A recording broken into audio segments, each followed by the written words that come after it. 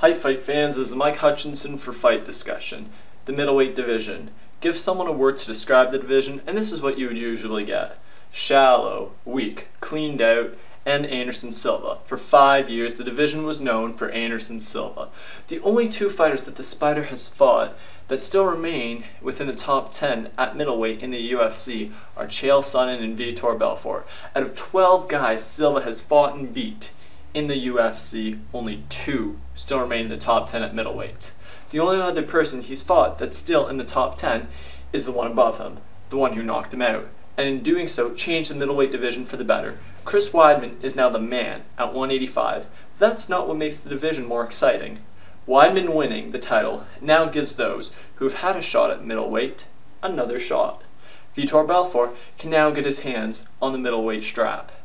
Those 3 fighters, Weidman, Silva, Belfort, are easily 1, 2, 3 in the division. We haven't seen, since Silva's reign began, a whole list of challengers waiting in the wings, and we now have new blood in the UFC division that's looking to change that. Jacare Souza and Lyoto Machida have entered the UFC's middleweight division with a head of steam, ruling through their first fights against top 10 opponents, earning themselves a spot in the top 5 in the division. In 2014, we could see either of these men challenging for the middleweight strap.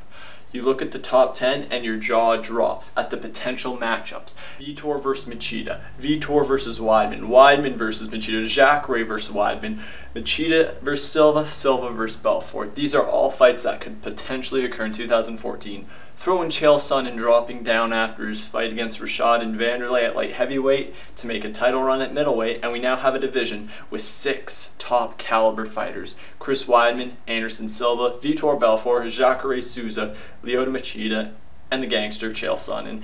Any one of these fighters could potentially be going for the strap in 2014, but we won't have an answer for that until the greatest rematch in UFC history goes down December 28th, when Chris Weidman tries defending his belt against the Spider, the greatest of all time, Anderson Silva at UFC 168.